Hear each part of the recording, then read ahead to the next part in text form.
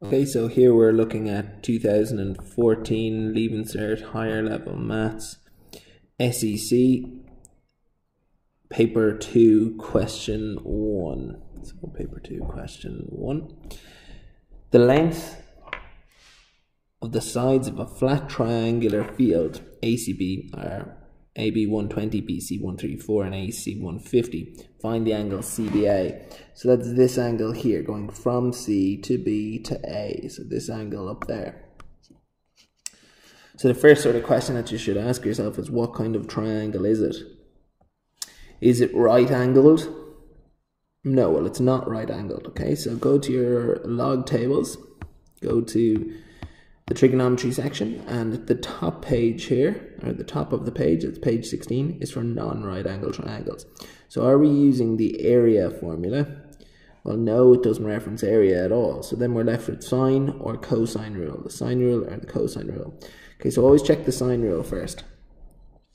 If we are using the sine rule, you need to know an angle and its opposite side. So yes, we know a side here, but do we know the angle? No. Double check all the other ones as well. We know the side, but not the angle.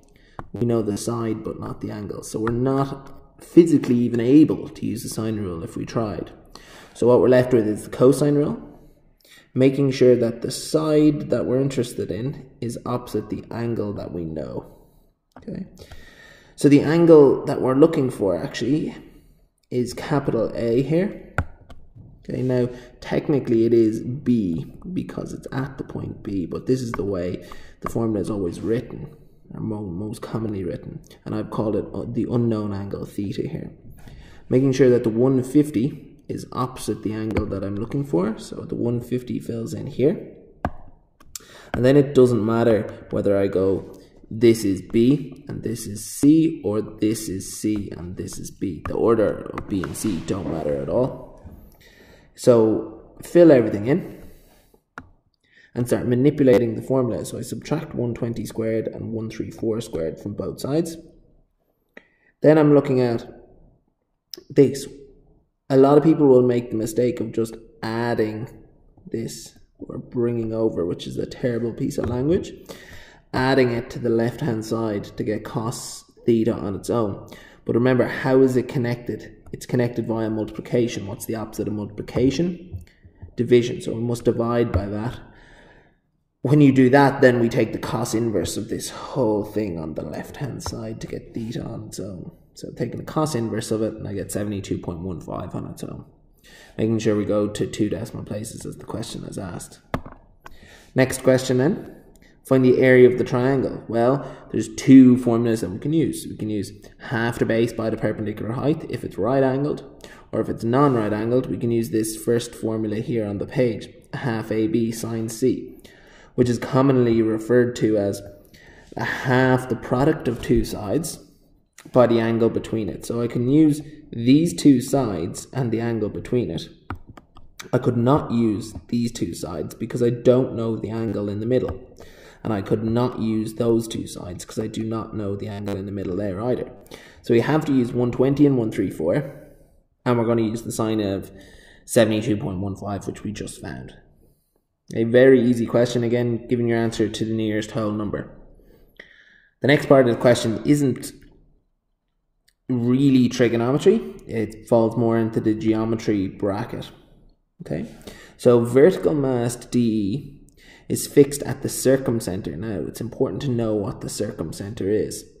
The circumcenter is the point, now this isn't going to look like a circle because it's not on a flat surface, but this point here is equidistant from that and that and that. They're the same distance. They're the radius, or the radii, plural, of the circle. So, talking through what it wants. Explain why the 3 cables AE, EB and EC must be the same length. Okay? The circumcenter is equidistant to the 3 vertices of the triangle. So these are equidistant.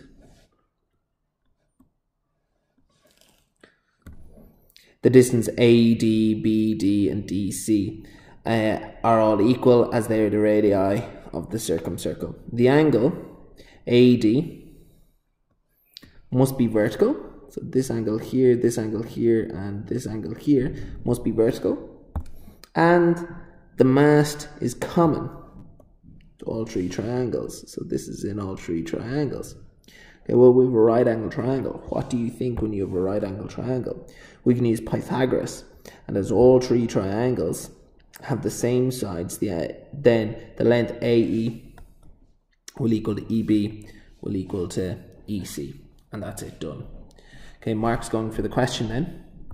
15 marks to begin with rearranging in the cosine rule. I mean, absolutely lovely 15 marks there. 5 marks for the area. Okay, nice little 5 marks again, which leaves 5 marks for the last part of the question as well, and the explanation. Okay, hopefully you found the video useful anyways.